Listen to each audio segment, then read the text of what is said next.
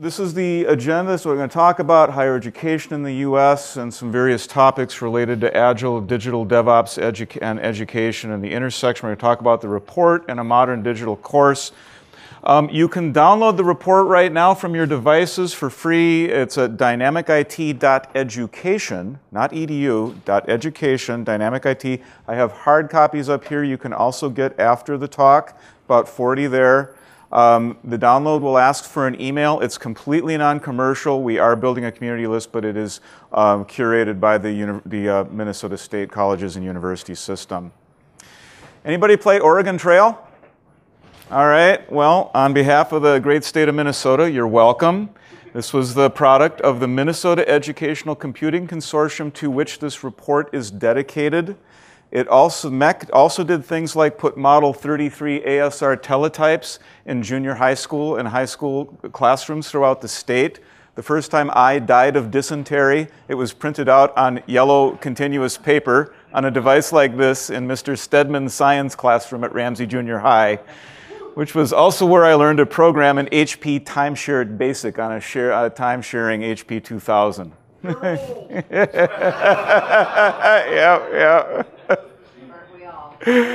All right, so it's really easy when you're talking about higher education to find articles like this. Plight of the Public University, New York Times this Sunday, right? But let's get real. Traditional full-time public higher education is not going to fade away overnight in favor of MOOCs, distance education, coding boot camps, or unschooling, or what have you. If lack of talent is a problem for you and your digital organization, I would suggest it's crazy to ignore a system of such scale and scope. Roughly $1 trillion in capital and $500 billion in annual run rate, 20 million students a year, 4 million employees. This is a big chunk of our economy, folks, and through tax advantages and state appropriations, it's a chunk we pay for. People want to send their kids away for a few years to learn. It's been a thing since the Middle Ages or something. Of the 20 million, where are they going? They're going to big state university systems, 71% of them still, like the Minnesota State Colleges and Universities system, recently rebranded just to Minnesota State. 30 colleges, 7 universities, 54 locations, 400,000 students, the 5th largest in the country. New Directions is the annual educator industry conference. Advanced IT is the center of excellence. We had Nicole Forsgren come in and keynote this year, which is where we kicked off this whole report, was kicked off this spring at this Advanced IT event. So first we did a survey. 159 industry and educational professionals responded on topics like Agile, DevOps, and workforce. A couple highlights.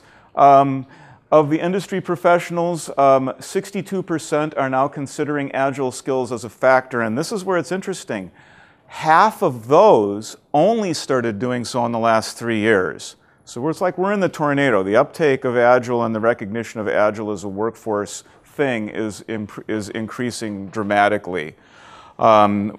In terms of continuous delivery, 78% of our respondents viewed it as either emerging or mainstream. Only 45% of schools are recognizing it at all.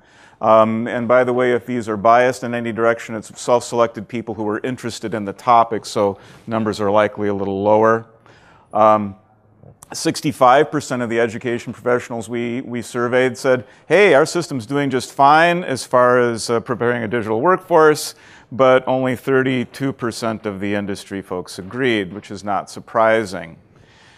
So moving on to some other sources, in terms of what industry is looking for, what are the needs of the new digital workforce? So for what's the nature of the programmers we require? Y Combinator, the startup incubator, in a survey of what startups need, they noticed that their startups were hiring programmers with a strong product focus, far and away the most desired, not the technical programs focused on things like algorithms and data structures, the customer-focused, user experience-focused, product-oriented programs almost twice as much in demand. And where do we get these product-oriented programmers? Well, this is where we start to see the structural problems in the education system. So this is the University of Minnesota. My wife and I have 5 degrees from there. Go Gophers. My wife is the smart one with the PhD in geology, just to be clear. Notice the Carlson School, way over here, and computer science, about as far away as we can get from the business school, with this big river thing in the middle. Now let's riff a little bit on Conway's Law. Organizations which design systems tend to produce copies of the communication structures, right?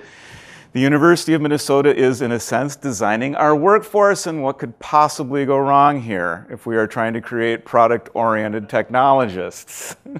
So we'll return to this question of how disciplinary boundaries are set.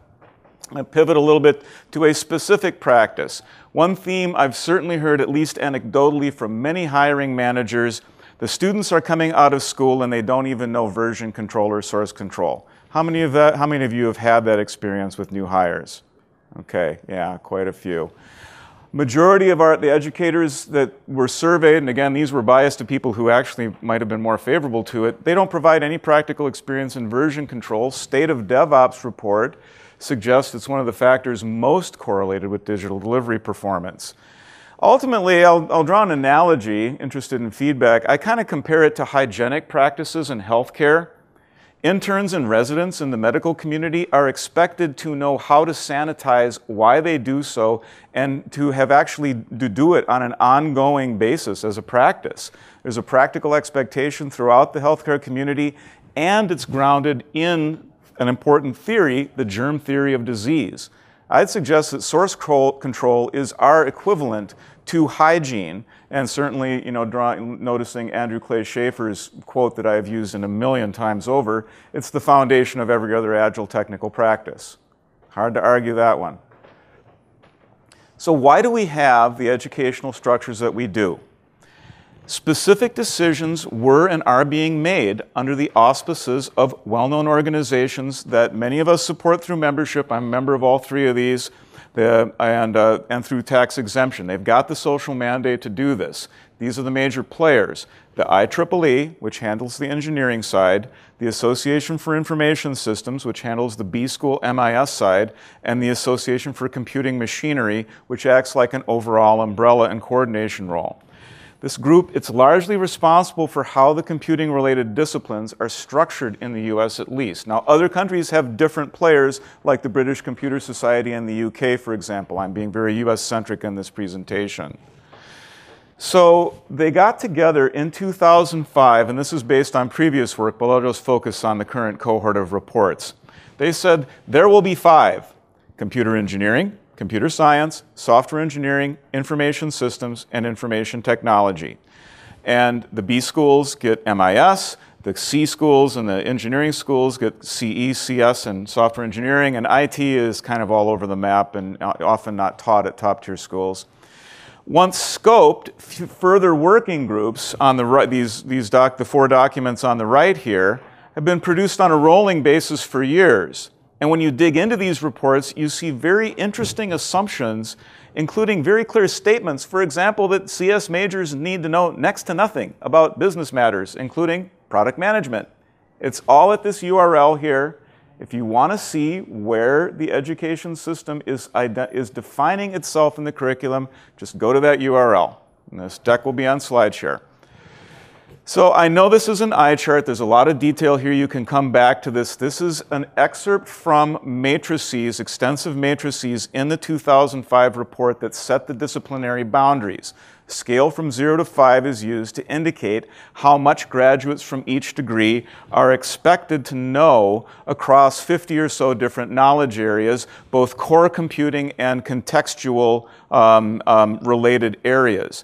And basically, you can read this as saying MIS majors do business requirements, business models, business performance, including presumably product management, and CSI majors analyze technical requirements and do techie stuff. The business stuff is almost completely zeroed out for them. Essentially, what I would argue and propose to you is that we have baked waterfall into the fundamental curricular and disciplinary structure. of higher education. We plan it with IS, we build it with CSci and SE, and we run it with IT. It's the CSci degree. Well, here, oh, I'm sorry, backing up. I've been hearing at least anecdotal evidence, including discussions with my dean and industry associations in Minnesota, that the IS and IT degrees in particular aren't as well regarded by digital hiring managers. It's that top-tier CSci degree that is viewed as the gold standard by hiring managers in industry, including companies like major Minnesota retailers that didn't used to see themselves as technology hirers, and now they do. So there's kind of a couple wrinkles here. I spoke with senior staff, senior faculty in the CSci department of U of M, and he's like, Charlie, CS departments in schools like mine are incented to produce researchers. That is their social function. Now we've got industry saying more. And so the CSci departments, there's an article, I think it was an IEEE Computer, are under pressure to increase the volumes of computing grads up to 50% or more. But I think industry is going to start demanding a different profile from these grads who are coming out, again, not knowing source control, not knowing product development, not knowing anything about operations. So let's look at, I want to be a little more precise. I want to be very careful, as we have, these conversations with academia about what this report is and is not about. The core stuff on the left, discrete math, fundamentals of computation, automata, operating systems, compilers, and languages, not talking about any of that. It's great stuff. You need it. You need your people to know it. Go knock yourself out, and not criticizing or suggesting any changes there. I'm not qualified to, be very clear. It's the contextual courses, project management, requirements management. I mean, a software engineering or even a CSci program might require 3 credits of project management, and this is in a day and age when companies are shutting down their PMOs in favor of continuous flow approaches. So what are we going to do about that? I mean, should we keep doing that? We've got these big batch, 3 credits of requirements, 3 credits of architecture, 3 credits of software quality assurance. I mean, we've baked waterfall both into the disciplinary boundaries as well as the computing curricula. So operations shunted off at best to the IT degree, and yet here you've got the site reliability engineering folks calling for CSci majors in operations, where you've got CSci majors that are going to come in, landing in organizations with heavy-duty operational aspects, high-flow, customer-driven digital pipelines, and out of the current curricula, they land in like, what? This isn't what I went to school for, And sure, are there institutions that are better? There's variability in the institutions. Some of you may say, well, the schools I know, they're actually starting to get, but this is workforce, folks. This is about the 8 million. This is about the broad structures, and the broad structures are defined and influenced by these artifacts we're looking at here. Final note on this slide. In Europe, there's this thing called informatics. And we have that here too at UC Irvine, Indiana, Northwestern, maybe a few other places. I'm wondering, I'm not ready to suggest, but I'm wondering if the informatics degree really is kind of the vehicle that we might be able to move forward on. Just the beginning of a conversation. So let's turn to the report. So here it is. I've got 40 copies here. You're welcome to take one, and there is also a URL where you can download it. You can download it even now if you want it, dynamicit.education. This is how we structured it. First, we provide an overview of the Agile, DevOps, and digital context, and we give people lots of references to think about. We talk about the historic failure of the capability maturity model, the emergence of empirical process control. We talk about origins of Agile, 10 deploys a day. We define 5 competency areas that I think could be considered by any computing-related discipline. We'll talk about those later. Finally, we make some specific recommendations for adapting and creating new courses, and conclude with some thoughts on digital labs and simulations. I want to be very, very clear. This report is not prescriptive. The report specifically says it would be ironic and presumptuous to attempt to mandate a standard Agile curriculum. What we are trying to do is provide a resource for teaching faculty, busy teaching faculty across the US who otherwise might be blindsided by the movement coming out of conferences like this. These folks do need some help and they need some resources.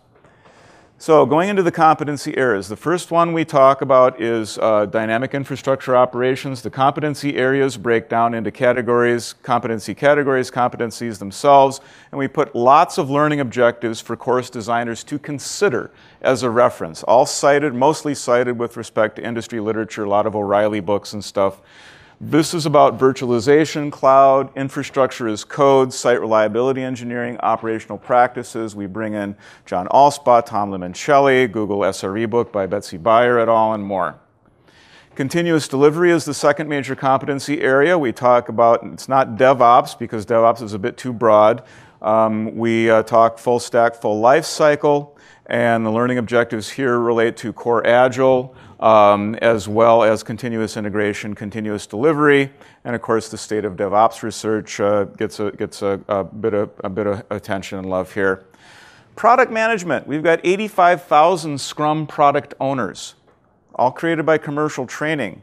So what should new ones learn in school? Should there be an academic response to you? What about the product-focused devs that the Y Combinator companies want? If I want to go into this as a field, what do I do? What do I need? Amazing, huge gap. Faculty, we suggest Marty Kagan, Steve Blank, Jeff Patton, Jeff Gothelf, design thinking folks, and also note that the existing UI and user experience courses that already exist in Curricula might be decent places to start. Fourth competency area is resource and execution. Now, this is kind of a common abstract area to discuss both project and process in a generic sense. We need a better language for discussing and analyzing these questions. Things are a little too religious right now. You get DevOps versus ITIL, no estimates, no projects, safe versus less, Scrum versus Kanban. I want a more clinical, I suggest we need a more clinical terminology, and a big hat tip to Don Reinertsen. I would much rather talk about things like cadence and synchronization and batch size, queuing, specialization, skill versus product alignment, all of the themes you hear at this conference when people you know they're really engaging with this problem. So, and then finally, organization and culture. Students need to be able to assess whether they're in a culture that's ultimately going to support high performance. Organizations need to know that too. And we can quantify this. It's not woo-woo stuff anymore. I mean, that's very clear from the conversations here, right? So we call out Project Aristotle, more of the state of DevOps work, and so on. Now, one of the things we often hear is that tech moves too fast and that we're going to get into vocationalism. But ultimately, this is not about let's teach the latest version of Jenkins. There's a big tectonic shift going on here in the transition to continuous flow and continuous delivery. And so I do think that this is something that is appropriate now for academic attention. And I'd say to the, and certainly for 2- and 4-year teaching colleges, well, they are supposed to do vocational and workforce teaching. So what's the problem with being vocational? And I'd suggest for the researchers that you think you couldn't create hundreds of PhDs out of the questions and concepts being discussed at this conference? My God, I mean, it's an immensely rich narratives and conversations we're having here that absolutely could be researched. So much for learning objectives. Don't have time to go into the whole report here. Time is slipping away quite quickly. So as we look at updating pedagogy, few things. It's not easy to create net new courses. The report suggests various ways in which we could adapt them. For example, continuous integration and delivery could be brought into SQA, a software quality assurance course, if you're not ready to actually get rid of the course. But I think product management and operations probably call for new courses. I haven't seen too much evidence of those out there, not that I've reviewed every syllabus in the country. And we also suggest interdepartmental collaboration. So get the CSI and B-School people talking and get students from both sides working together. We also go into virtualization, virtual labs and simulations, a bit more on that in a bit. So turning to the micro, this is my course at the University of St. Thomas. It's essentially a broad IT management survey course. It uses a scaling model as a primary learning progression with also a flipped model where people view lecture video online and in class is all lab-based and experiential. The lab approach is what I call full stack, full life cycle. Well, what do I mean by that? So we teach IT using two narratives. We use either a stack narrative, say this depends on this, and we either teach it bottom up if you're CSI or top down if you're a B school, or we teach the life cycle, i.e. kind of waterfall. Now, both of these narratives have some important educational aspects, but they both have limitations. And so the narrative that I'm suggesting as a learning progression that I use, I call the emergence model for my current book. And my students love it because everybody can relate to Larry and Sergey in the garage creating Google. I mean, you can sell, you know, the incoming students on, hey, let's have a startup. Let's think about what it takes to run a startup. And the interesting thing is you step people from bottom to top through the scaling model. That's where you can have very targeted conversations on things like, well, when you move the state transition from team to team of teams, that's where you get into all those interesting hard questions about coordination and what do we do about, you know, the time wasters and dependencies, and you can't just assume that they aren't ever going to be there. So it also gets past, you know, some of the religious debate. Important conceptual point. Whichever of the dimensions you choose, you have to collapse the other two. So if you choose to teach along a scaling narrative, then you have to collapse both stack and life cycle. So the basic theme is you need full stack, full life cycle education from day one for students in, you know, to really understand the DevOps and digital transformation we're going through. And this is exactly what I do. So I am an architect. I have Visio on my laptop. Ooh. I also have Vagrant, VirtualBox, Chef DK, and a set of 7 virtual machines with Java Ant, JUnit, Git, Jenkins Artifactory, and Nagios in an end-to-end continuous delivery pipeline. All runs on a MacBook Air. It's pretty cool. I use it for teaching and experimentation. You can do stuff with virtualization that would have required millions of dollars in capital for education years ago. Classes are a blast. We stand up 4 or 5 of these things and abuse them, get the students swarming around them and supporting each other. If you submit pull requests to improve the system, you get extra credit. It's just beginning to dawn on faculty what you can do with this stuff. It's all defined as code on GitHub, a master Vagrant file, a bunch of chef recipes. I haven't got to Docker yet. I'll get there next year, folks. You know, there is a lag with academia. I'm sorry. But, you know, there's a difference between being 3 miles behind, moving at the same speed, versus falling further and further behind. I'm happy being 3 miles behind as long as I'm moving at the same speed. So going forward, I think we're here roughly on time here. We're considering putting the overall guidance in some kind of online system like a Stack Overflow so that we can collaborate on these learning objectives and they're not being held too close to some, you know, insular group. I want broader community participation. And in terms of what you can do, here are some ideas. You know, look to your local university advisory boards. You know, look to your tech lobbying associations. Your university should be willing to hear from you. They have a slower feedback cycle, but they do have feedback channels. You just have to be a little more patient. And in conclusion, what I would ask for help with, send your faculty friends to dynamicit.education. And then what I need help with is have a look at the report. Are the competency areas or the structure, are we on target? Is it the best we can do? And think about how we could do this more collaboratively and collectively. And then finally, I do have an interest in how we would ultimately relate this also to commercial training and that whole space. That would probably be a whole nother talk. So I think we're probably right on it, right? Yep. Yeah, they did. Yeah, they didn't. Oh, okay. Well, it says 450. Oh, I do.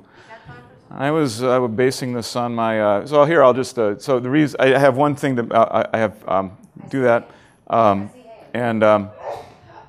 Since I have a minute, I'll just, go ahead, but I'll just tell a joke. So why did I call my pipeline the Calavera Project? I Googled walking skeleton, and I got 2 major classes of imagery.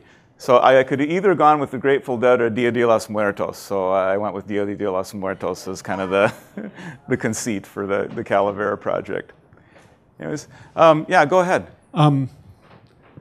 Question about not the content, but the form. In addition to topics that are missing, yes, there's also in computer science, people are taught lecture style, they are certified, and they give answers to questions about best practices where we need people to be able to learn how to learn.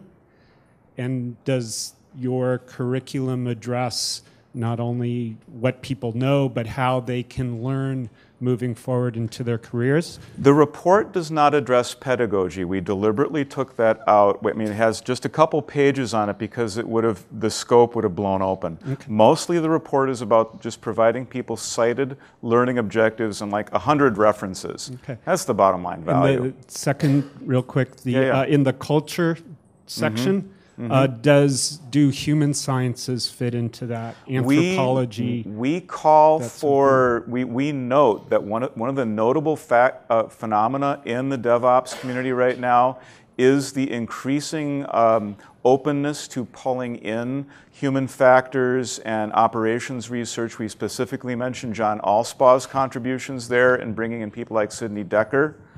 We don't mention anthropology specifically, no. Yeah. Have you interacted at all with the Georgia Tech group that's doing the online Masters in Computer Science program? I mean, they've had a lot of announcements lately about what they're doing there. Just wondering if you've... No. I've had interactions with a few different folks around the world, but not them. Okay. Yeah. Pat, shoot me their contact info. Yeah. There was another one. Behind you? Is it behind you? Right behind you, literally. More of a basic question. There's a lot of material here. Yes, sorry. Is there a top takeaway, like for us who are here? Like, how does it matter to us, and what should we do about it? Well, it depends on your role. If you're a hiring manager, I think the takeaway is this is the beginning of a conversation you could have with your local higher education advisory boards. That would be the takeaway I would suggest. If you're, and it's the assumption is this would be of interest to hiring managers. I could think more, but I'd be kind of sitting up here, kind of thinking out loud. We could talk more afterward. It's a good question. Yeah, cool. Thanks. Yeah. So what you said really resonated with me because I work at Lockheed Martin. I've been there for 22 years, and I try really hard to bring new teams up to speed, right, in Agile and DevOps, and it's a struggle. But you're right. We hire a lot of computer science majors. They don't understand why the product matters. It only matters that they've gotten some code. You're lucky if you got them to think it's important to compile. I'd really like to engage in this because I think I can see a solution that hadn't occurred to me before. Let's keep in touch. Thank you. Appreciate it. One more. We got one more. And then we gotta Yep, great. Okay, sorry. I actually do a lot of work with my alma mater. I sit on the School of Business Advisory Council. Great. But it's a public university, so in a pretty large public university system. Can you give some advice on how to articulate benefits of doing this to help sell it to them? Because it's a really hard thing to change the curriculum within a public university. So. Yeah, well, I mean, it starts with the fact that the public university has a social mission, and I think if you frame it in those terms, there's an obligation to the students, there's an obligation to the stakeholders. Starting with the State of DevOps report might be as good a place to start as any, and I would invite you to take a couple copies of this report because it does talk about the why. I mean, it starts with the executive summary and executive positioning. Thank you all. Appreciate it.